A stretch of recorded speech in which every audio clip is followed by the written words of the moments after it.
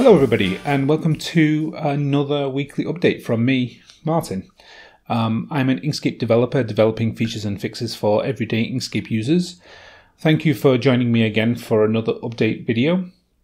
This week I want to at first give a big shout out and a big thank you to all of my sponsors on Patreon and LibrePay, and shout out to this week's Ride the GNU sponsor, which is Modular Font Editor K. I really would not be able to do this work without your help. And I also want to thank the people who have been sharing these videos. The more people we can reach, the more people will be able to get to support this project. So thank you all very much. Bit of news, I will be doing a live stream this coming Wednesday. It's at 1500 UTC, 11 AM local Boston time, 4 PM UK time.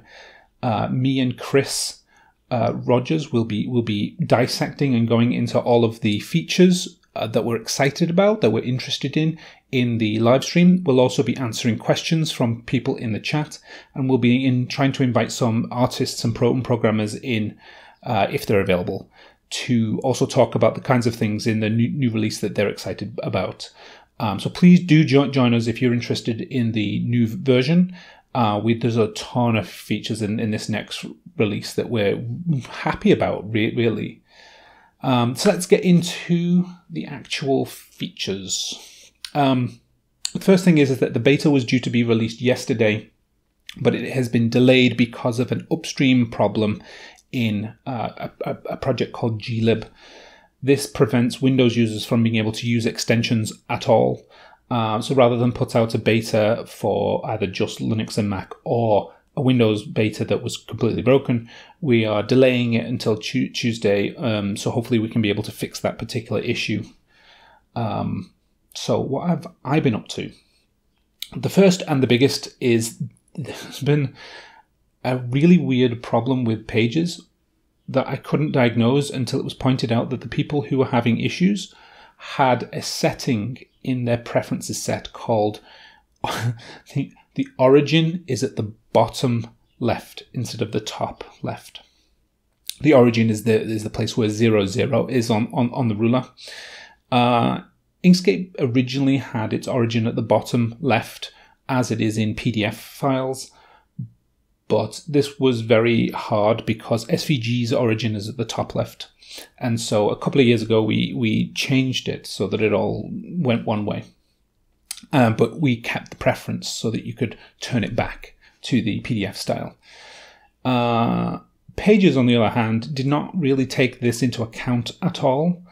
And so there are all sorts of weird and wonderful problems with page shadows that, much like Peter Pan's shadow, doesn't seem to follow it around. We have things that get flipped around as you move them, pages that are saved into the document in the wrong location. All of these problems, like exports that are just wrong. I've had to go through all of the basic multi-page support again, but with that option checked the other way, and processing all of the functionality again to make sure that it's functioning, and then fixing it where it's broken. So that's been the majority of my week. But I have actually fixed a crash when you had the multi-page and the trace bitmap open at the same time. I fixed a PDF importing problem that happened because of a previous fix. So the fix that I did last week caused a bug this week, which is also fixed. I fixed a problem in the symbols. So this is a long-standing issue with symbol sizes. When you import or export symbols, they were adjusted in size incorrectly based upon their units. So if they're in centimeters and inches, etc., which is devastating for many workflows for doing things like circuitry and stuff, because you need accurate units to be able to use them correctly. So hopefully that should be stabilized. There was a problem with markers where if the marker ID had a space in it, and spaces in IDs is not valid, by the way, then you couldn't copy the line. Like the line would have a marker on it, and then you paste the line, and that line didn't have the marker on it. Removing the spaces is the best we can do for now. I fixed a problem with blurred objects, where if you had a blurred object that wasn't entirely square and you tried to resize it with the stroke preservation set off, the blurred object would actually become out of aspect, right? So keeping the aspect ratio would not at all keep the aspect correctly. That's been fixed. There's been a lot of packaging tweaks and a lot of testing of extensions and things because we're getting very close to the release and I need to make sure that this stuff works. So synchronizing all of the extensions up to the packaging. And I also fixed the opening of PDF documents, some upstream changes. Again, this has actually happened quite a few times when projects that are not in Inkscape, they do other things that we use, have changed something and it's broken Inkscape. This must be like the 12th time that's happened. Basically, you imported using the Cairo import and the pages would be the wrong size. So that's been fixed. So let's kick off with what else has happened in the Inkscape world. This is features and fixes and stuff that I didn't do. First of all, a big shout out to Maren, who has been going through all of the grammar in Inkscape. As she does the translations team, she's also been going through the strings that we have, the sentences, and just fixing some of the common mistakes, spellings and grammar, and regularizing the text a bit more, which is great. I think it's Saya Nakata fixed a crash while parsing invalid CSS rules. Raphael he's done a lot. He's fixed 2 issues with the tablet pressure response with the pencil tool, which is great. He fixed a crash in the Bezier tool. He fixed a crash in grids when you do fit to page. He fixed rendering issues with the live path effects.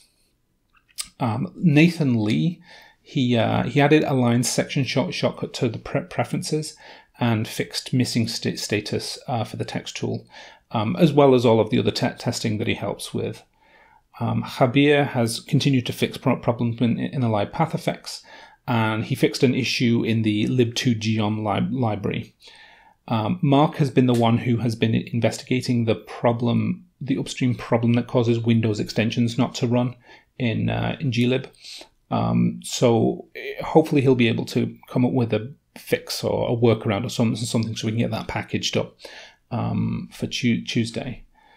And that's about it for this week. Please do consider joining me on Wednesday here on YouTube. I've put together a bunch of graphics and stuff, which has been quite fun to have a play around with OBS and figure all the streaming stuff out. But I'm also really interested to see who joins us and what kind of questions they ask about the new release. And I'll see you all then. Thank you for joining me.